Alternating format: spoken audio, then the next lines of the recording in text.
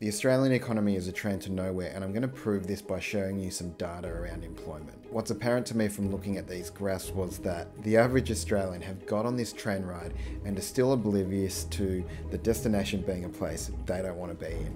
Many are still pretending that the left or the right will come into power and sweep Australia into a new wave of prosperity. Those days are gone and they've been replaced with identity politics. I know that's going to be unpopular with a lot of my viewers. I want to show you this graph of employed persons because it demonstrates how the federal government and the RBA are not on the same page. The reason the central bank jacks up interest rates is to counter inflation. Otherwise, we'd just have cheap rates and money would be easy to get for everyone. The idea is that a recession comes along and the central bank do their thing and lower interest rates. If things are bad enough, government comes in and they provide fiscal stimulus.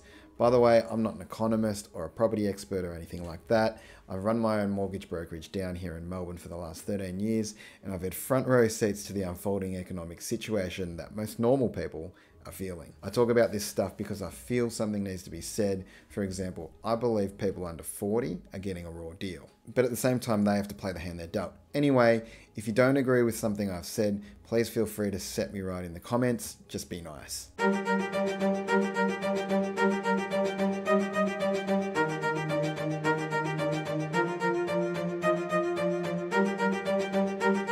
The recession in 2020 was probably one of the shortest recessions in history. And to be fair, our leaders were forced with the worst pandemic in their lifetimes, and they didn't know how bad the problem was going to get. In the end, economically speaking, it didn't turn out to be that bad. Unfortunately, we turned the taps on the whole way, and as a result, we got inflation. The RBA did their part and they increased interest rates steeply.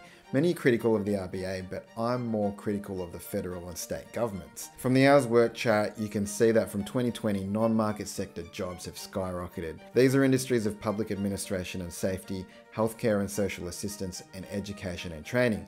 A fair share of this job creation has been the much maligned NDIS. What's more concerning here is that there are market sector jobs that are paid for by government spending. For example, all this infrastructure spending that's been happening is employing a lot of people, but that is considered the market sector. So things in the real economy are bad.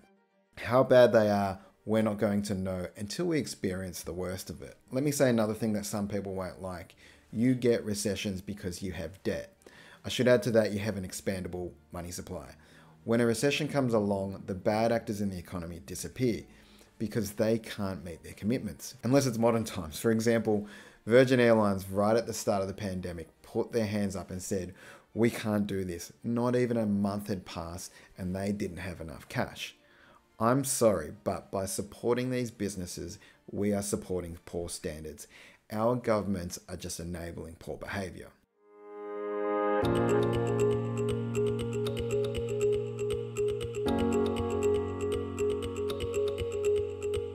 Recessions work well because when demand comes back, the workers are incentivized to work hard. Otherwise, they might be out of a job. Increasing public sector jobs is going to end badly. Our economy works on government collecting revenue and then paying for all their expenses. Now, they collect revenue in many different ways, one of them being your income tax.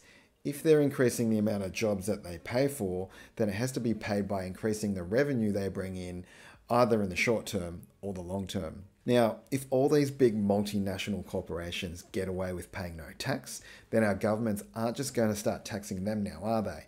Shout out here to Punters Politics if you want to learn more about that topic. What I'm saying is we're going to pay for this. The point at which our governments get on the same page with this will be the start of our recovery. I don't know when that is, but scarily it could go on for a while. Our national debt, despite being elevated from previous decades, is still in comparison quite low when you compare it with other Western countries. America is north of 120% debt to GDP, and we are only around 40%. This data suggests to me that it's unlikely the external environment is going to change anytime soon. This means that at an individual level, more needs to be done to achieve people's desired financial outcomes. People are now focused more on paying down debt, which is actually normal. The Latin meaning of the term mortgage is death pledge. Look it up. Over thousands of years, this is how debt is being viewed, and that is why our parents didn't like debt.